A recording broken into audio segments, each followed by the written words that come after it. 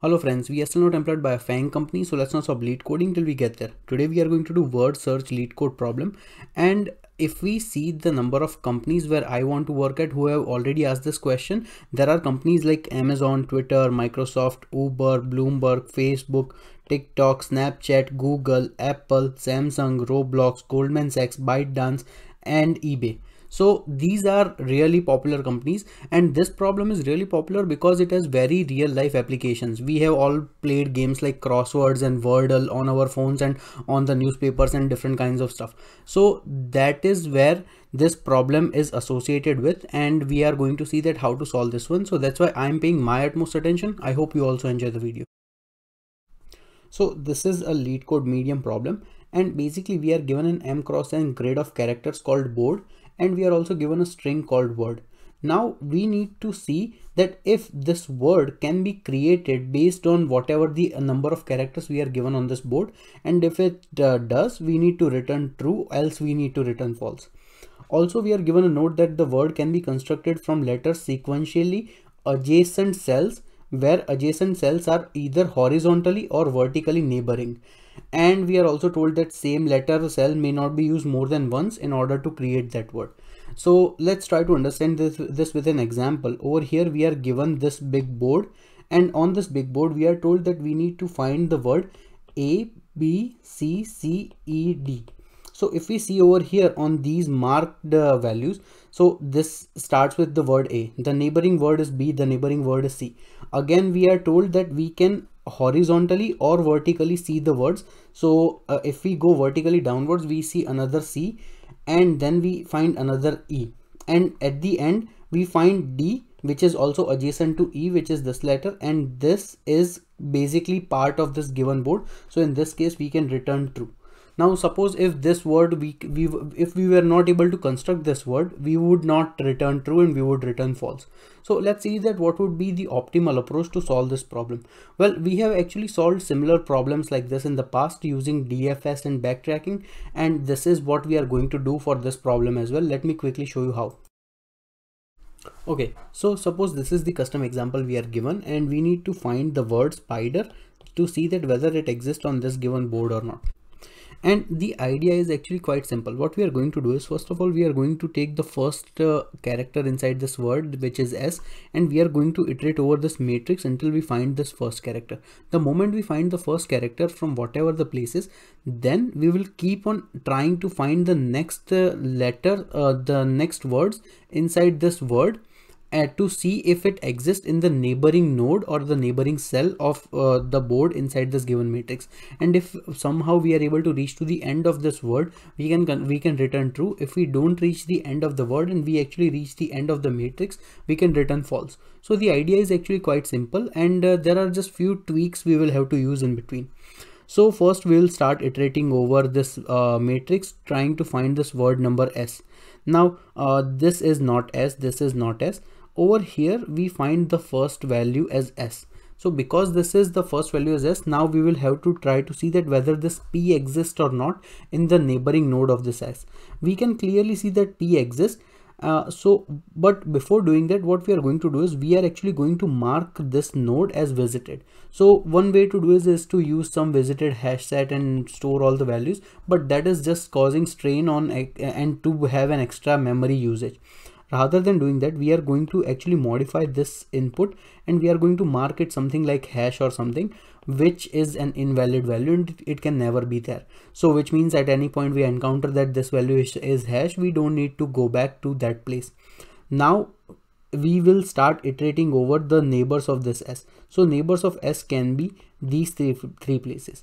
If we try to look at these three places and we are looking for the alphabet P, so P is present over here, which means that so far we have found S and P. Now we will update our value to I, and we will try to look for I in this P's neighbor. Also we will mark this node P as like hash, so we don't come back to this place again. Now this P has only two neighbors because this neighbor S has already been visited because its value is hash, so we can't do anything about it.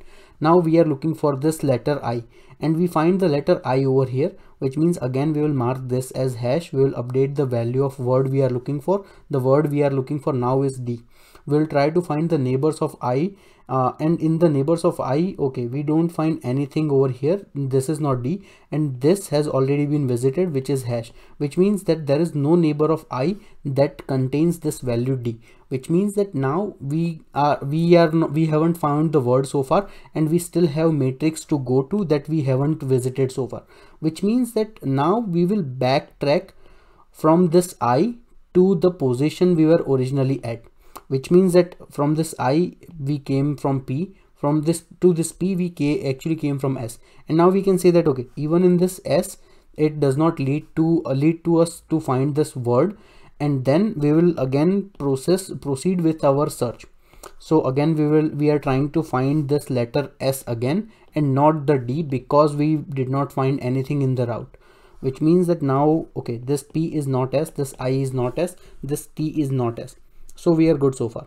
Now at this position we find a letter S, which means that okay, this S has been found. Now in the neighbor of this particular cell we will have to find the letter P, and we are going to mark this S as hash as a way to identify that this has been visited.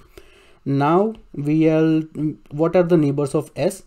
These four are neighbors of S, and the one value we can find where the P exists is this one. So again we will repeat the same process. We will mark this as a hash. We'll try to find the word I we will find over here.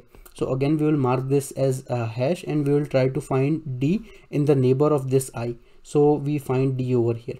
So again we will mark this as hash. We will go update the word we are looking for, and now we will try to search for E inside these neighbors, and we can find it over here. Again mark this and then try to find this R. So R we actually find in the neighbor of this one, and this is the correct R, which means that now we are able to reach to the end of this word list, and we can return true in this case, saying that okay, this actually exists inside this given board, and we will be good. So this solution works perfectly fine.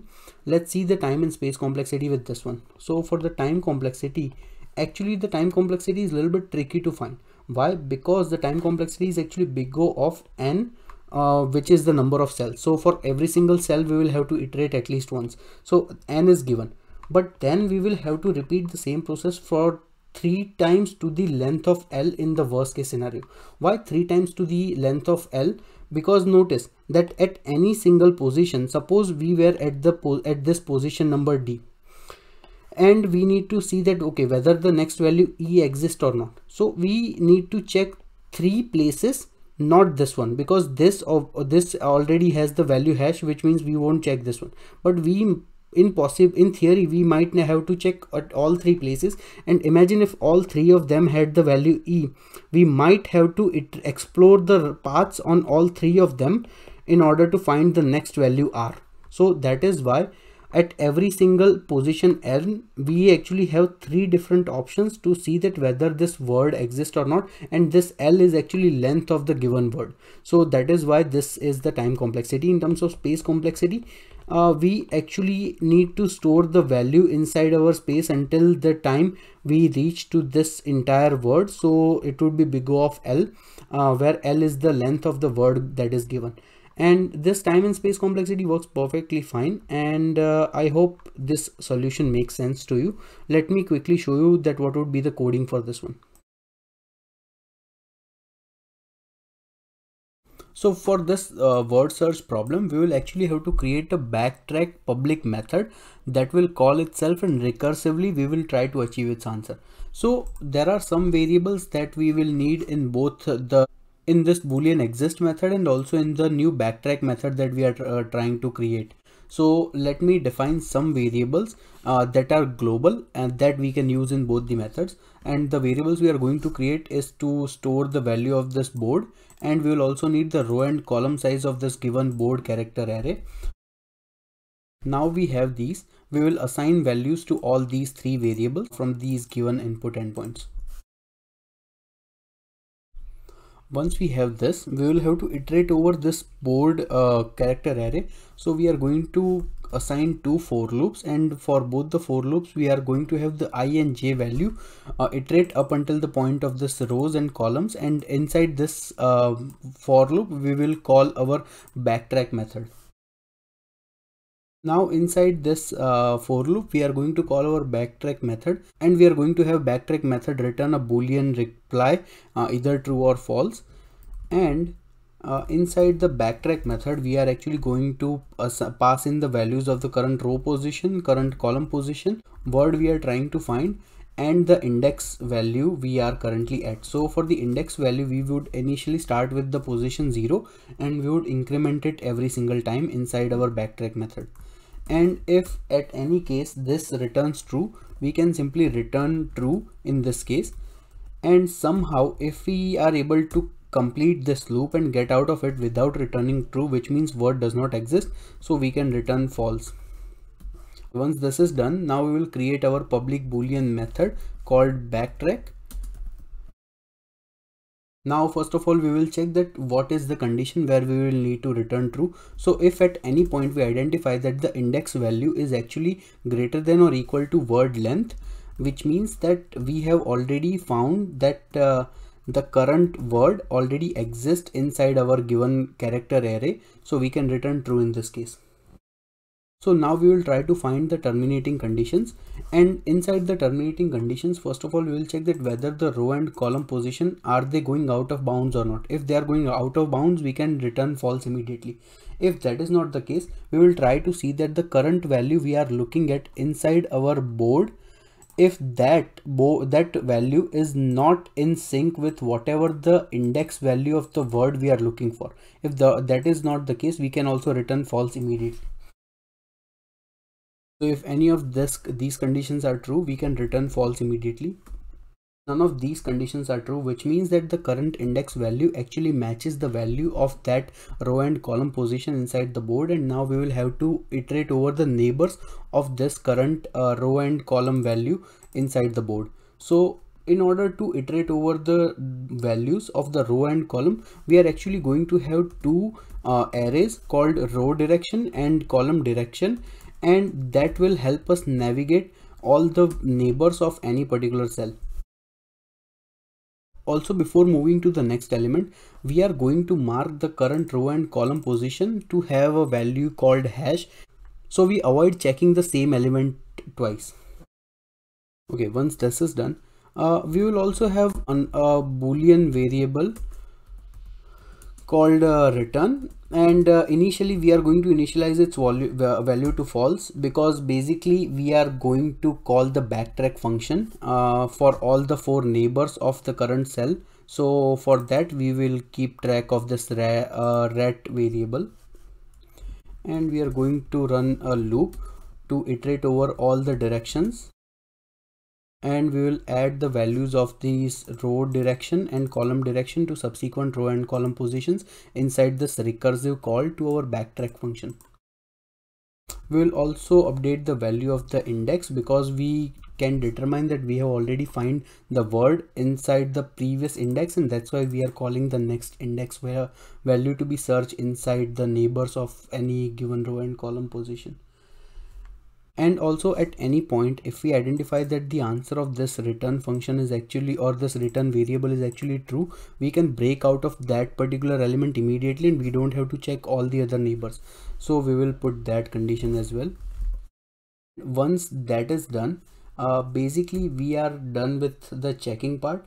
Now the only thing we need to do is we will have to update the value of the row and column position to whatever the value that was originally there, and in the end we can simply return whatever the answer we got for this ret function. This is pretty much it for both our backtrack method and also our main method, and this should be able to solve our problem. Let's try to run this code. Okay, seems like our solution is working. Let's try to submit this code, and our solution works as expected. And I would be posting this in the comments, so you can check it out, the solution from there.